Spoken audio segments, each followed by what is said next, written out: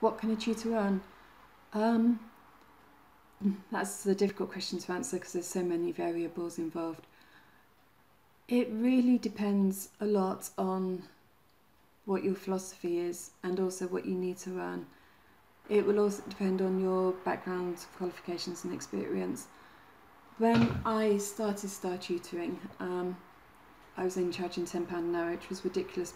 People believe they get what they pay for, so I think people presumed that I was probably young, inexperienced. I doubled the cost of my price and instantly work started to come in, and over the years I've increased it further.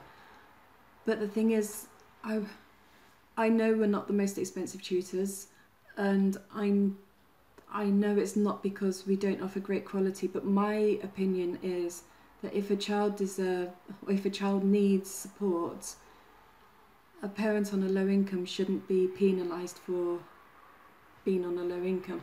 So we've always kept our prices down so that we can support as many children as possible.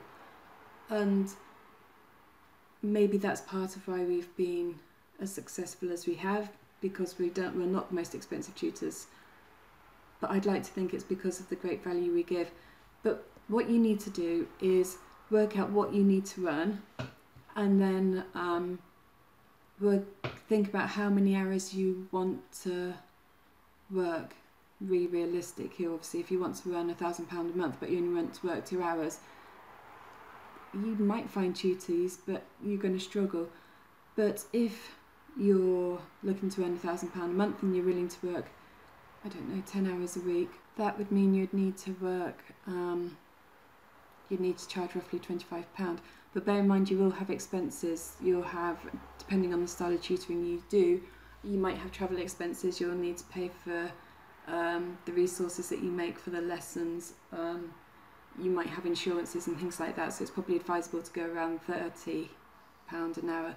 But obviously that's going to vary as well according to your geographical location. So there's a lot to think about. What I suggest you do is have a look, see what other tutors in your geographical area are charging, and then think about what you need to earn, what your philosophy on it is, and then work accordingly. I mean, it could be that you've decided that you've got a lot of experience, you only want to work a few hours, you've got an awful lot to offer, and so you're going to pitch yourself above the local average.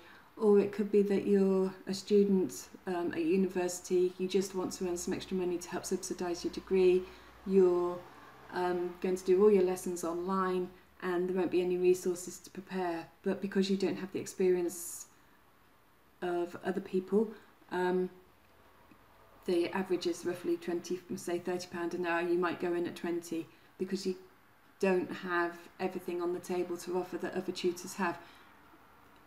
It's a difficult question to answer, but I really hope that's helped a bit.